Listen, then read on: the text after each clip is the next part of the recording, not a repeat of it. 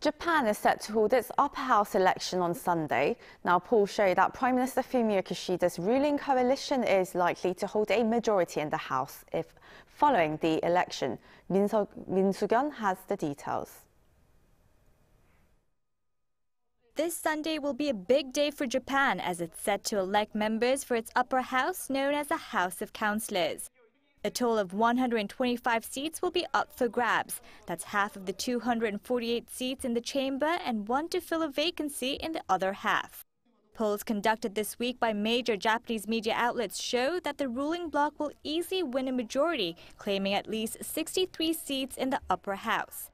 That's of course more than half of the 125 being contested. Prime Minister Fumio Kishida, who serves as the head of the Liberal Democratic Party, is aiming for a convincing win in Sunday's election so that he can push through his policies.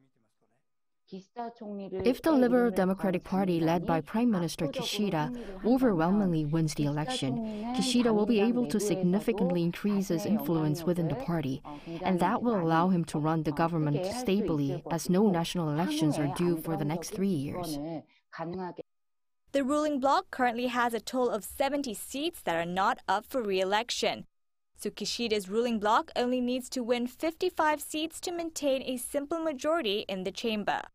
The upcoming election will be a litmus test for Kishida as it comes at a time when Tokyo faces several economic and diplomatic challenges. On the economic front, the cost of living is surging with higher fuel prices amid the war in Ukraine, while on the diplomatic front, a rising China and the nuclear threat from North Korea remain troubling.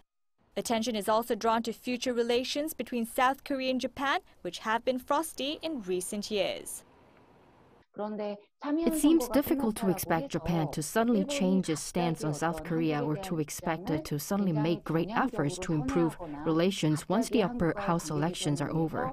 It will be more of a gradual process, and I think high-level talks between South Korea and Japan will definitely be discussed in that process.